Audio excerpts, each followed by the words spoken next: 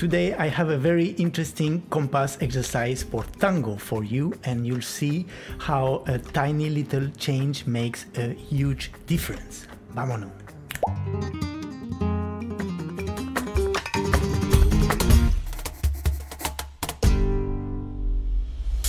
Hi, this is Guillermo Guillen for FlamencoMAPS. Welcome to my channel. Whether you dance flamenco, you sing flamenco, you play guitar, you play palmas, you play cajon, you just want to understand how it works and practice a bit of rhythm. Today, Compás in flamenco is one of the biggest challenges, so we need to develop our ability to the maximum and practice a lot. So let's practice together a very interesting exercise that you can use in many different ways for many different things. With this exercise, you will obviously practice your compass, your sense of rhythm, internalize better the compás de tango. You'll be able to understand and use better the materials that you already have for tango, and it will enhance your creativity because you'll be able to modify things, to apply variation, to customize the material, the rhythmical materials that you already have. And you'll also be able to understand better what you are listening to when you are listening to flamenco or to any kind of music. And you'll be able to understand and reproduce instantly rhythmic elements, rhythmic patterns. Let's take our simple compás de tango, 4 beats with the main accents, the pillars of the compass on the beat 1 and 3. If you like the Legos like me, it would be something like that.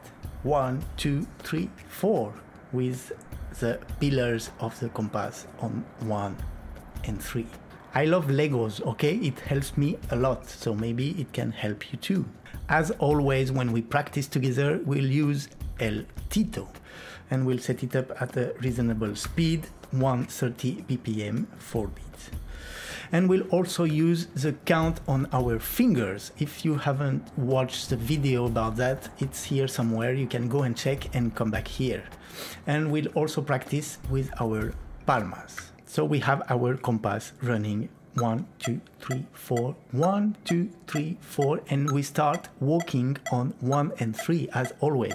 1, 3, 1, 3, and then we start counting on our fingers. 1, 2, 3, 4, 1, 2, 3, 4, 1, 2, 3, 4, 1, 2, 3, 4. And here is the game. We'll anticipate each beat. We'll do it one by one, okay? One after the other. First with the first beat, then with the second beat, the third beat, the fourth beat, and see what happens.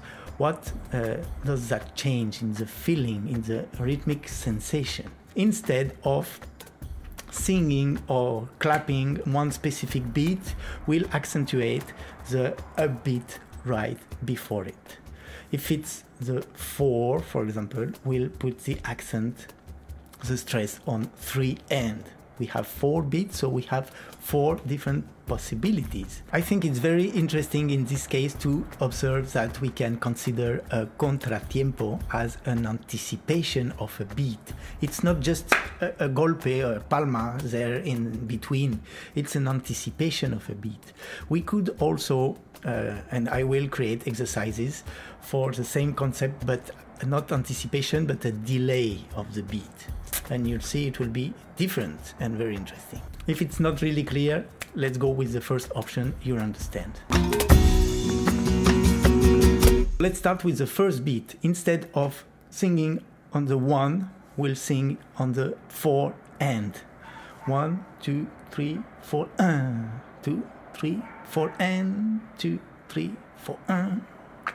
Usually we have a bass, no, or a foot on the first beat. Boom, pa, pa, pa, boom, pa, pa, pa, boom. So here we'll take the same boom, and instead of singing it on the 1, we'll sing it on the contratiempo between 4 and 1. Vámonos con el Tito. Normal version first, and then I switch.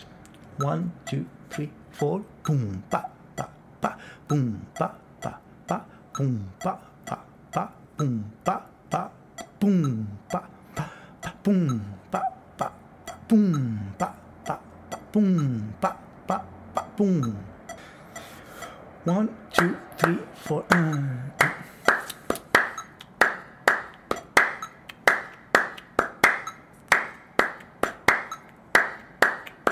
It doesn't remind you that song of Genesis, I can dance, I can dance, I can dance, I can dance.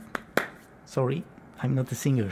It's very, very useful to have this kind of reference, like Genesis.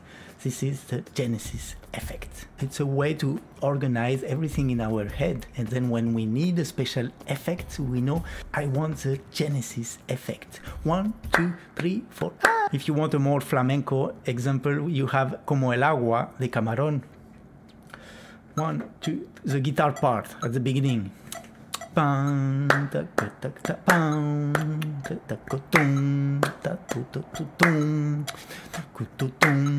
If we play normal Compás with the guitar, like this,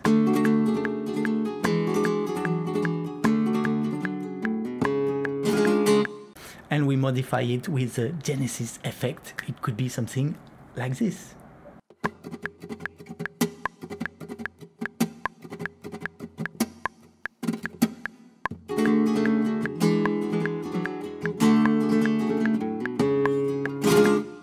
When we play rumba, this is what we do all the time, a bit faster, like this.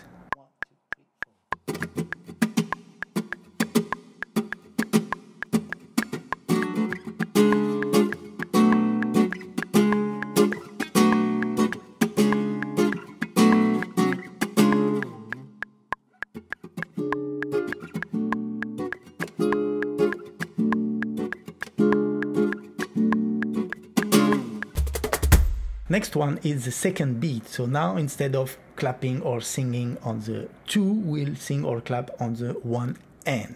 Tito, vámonos. 1, 2, 3, 4. 1, 2, 3, 4. Pum, pa, taca, tum, pa, taca, tum, pa, taca, tum, pa, taca, pa, taca, pa, taca, pa, taca, pa, taca. With palmas. 1, 2, 3, 4. 1, 2, 3, 4. 1.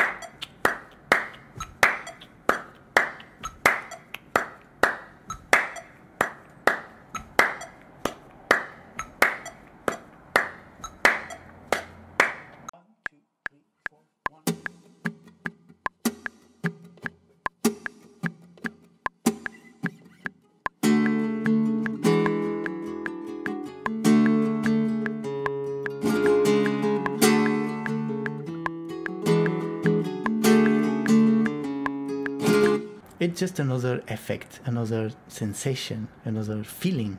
For this one, I haven't found any song, any clear reference. So if you have one, please tell me in the comment. Now the third beat. So same thing, we'll anticipate the third beat and we'll sing it on the 2 end, the upbeat. Tito, 1, 2, 3, 4. 1, 2, 3, 4. Paka. Pa, pum, paka, pa, pum, paka, pa, pum, paka, pa, pum, paka, pa, pum, paka, pa, pum, paka, pa, pum, paka, pa.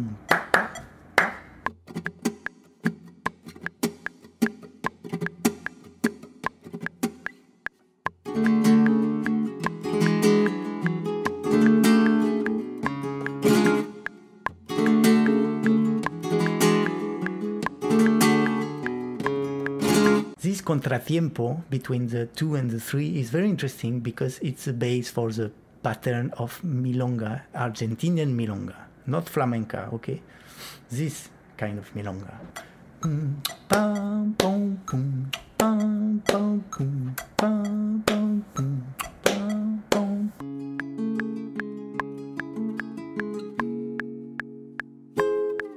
This one I call it the milonga effect.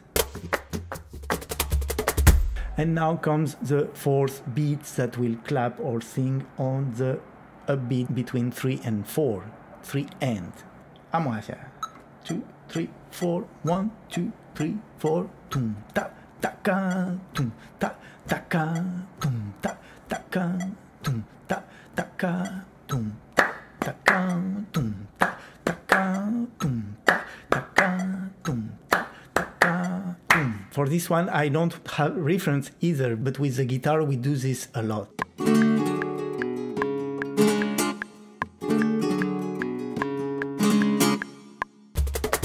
It was quite easy to find examples and references for the first and the third effect, the Genesis effect and the Milonga effect.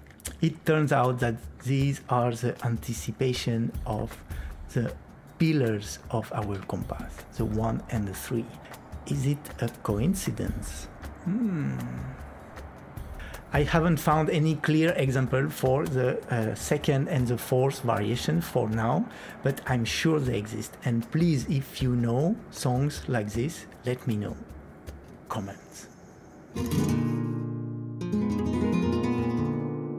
Another very simple exercise, right? But you see, with very small changes, we change completely the sound, the feeling of this compass, and we can create many different patterns for the guitar, for the cajon, for the palmas, for everything, marcajes para el baile. And why do we do that? Just because we want some variation sometimes. It would be boring all the time the same. So we just want to create an effect or a dynamic or just a little more of interest in a musical phrase, a rhythmic phrase. With this, you have another simple but very efficient creative tool to develop your rhythm, to develop your rhythmic vocabulary, your rhythmic material, and to go towards something more elaborated, more interesting, and more personal, because at the end of the day, this is what we want, something personal. Just try, experiment as much as you can. This is the key to develop your skills and your own personality. I hope it could help. Thank you so much for watching again. If you like this video, give it a like, share it, subscribe to the channel, and also leave me a comment, a nice one, but also tell me what you want, what you need, what kind of exercise you liked, and what kind of topic you want me to talk about. I also invite you to go and check flamencomaps.com. There I explain all my classes, my courses, my way of teaching flamenco, and there is a free little gift waiting for you there. So I see you. Till then, don't forget, learn flamenco, make it fun, make it different, make it yours.